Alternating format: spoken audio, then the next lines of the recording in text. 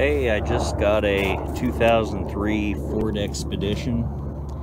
I ended up selling my 2008 Expedition, decided to get an 03 Expedition. This one just had more options than my 08 model. So I'm going to show you some of the little things I'm going to do to it. First thing I always do to a vehicle when I get it is intake and exhaust. As you can see, the factory has a pretty heavy tired exhaust. I'll show you. They got like a muffler that weighs like close to 40 pounds. Look at that. Look at that muffler right there. 40-pound muffler. And not to mention other things, but that muffler's the main thing I want to get rid of. And I'm going to replace it with a very free flow single chamber inline muffler. And this is the muffler I'm going to replace that big 40-pound boat anchor with this nice little muffler. As you can see right through it. My favorite kind of muffler. Kind of like a silencer on a gun or a noise suppressor. You know, look at that little thing right there. That's going to replace a 40-pound muffler and make the engine breathe better. And I figure since I'm doing that, I'll finish it off with a nice exhaust tip instead of that ugly factory tip, which kind of looks tired. There you go. And that's how it'll look once it gets on there. Much better than the factory. So it's going to get this upgraded tip and this free flow muffler here.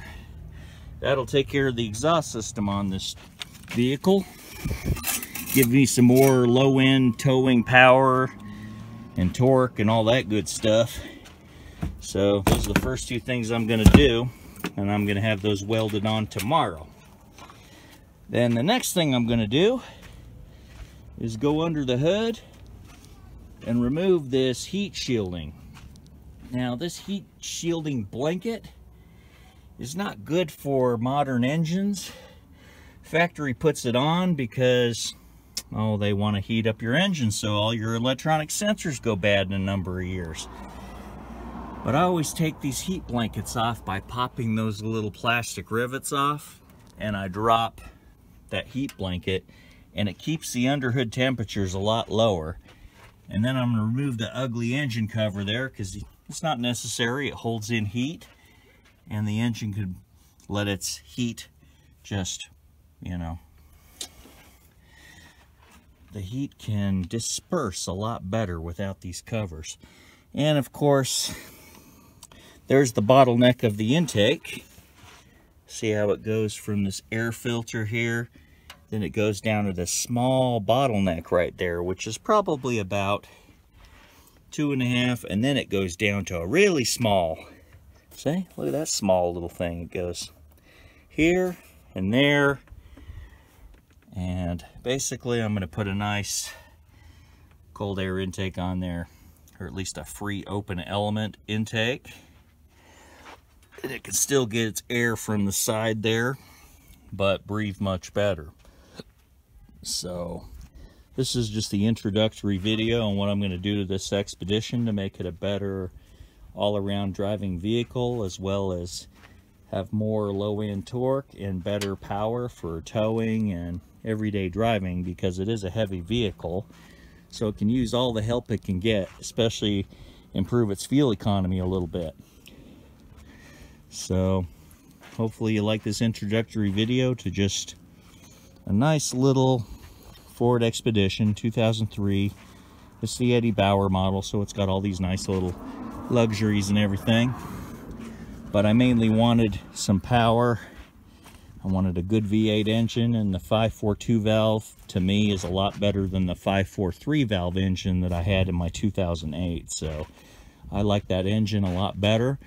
Plus, my future for this vehicle, I'd like to make a sleeper out of it and take the Ford SVT Lightning engine that was a 542 valve supercharged engine and put it in this car, just to kind of make my own little lightning expedition. I figured that'd be kind of neat. I don't know too many people that have done it, so that'll be kind of something I do. So, hope you like this video, introducing my new, well, new for me, 2003 Ford Expedition. Needs work, but it's got a decent foundation. Intake, exhaust, get things to breathe right, and then the next thing I'll do most likely is put a tuner on there and make adjustments, and more to follow. There's the old muffler that came off of the Expedition.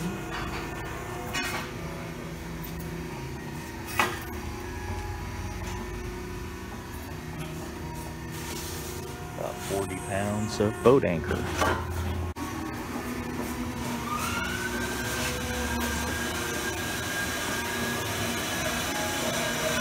There's where the muffler is going to go.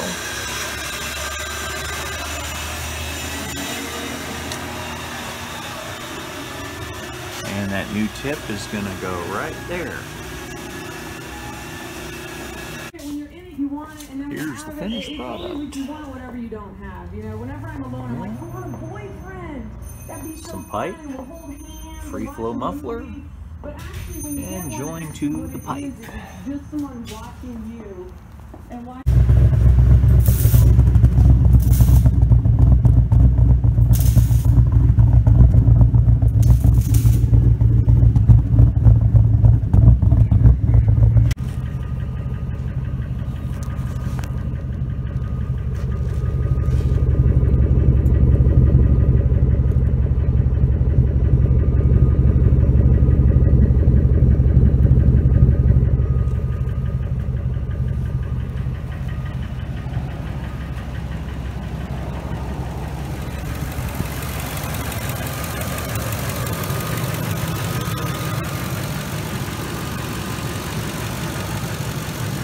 Next item of business is this factory intake goes bye-bye, and we're going to put a performance intake in there.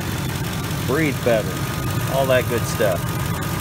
All right, have a great day and add boosting.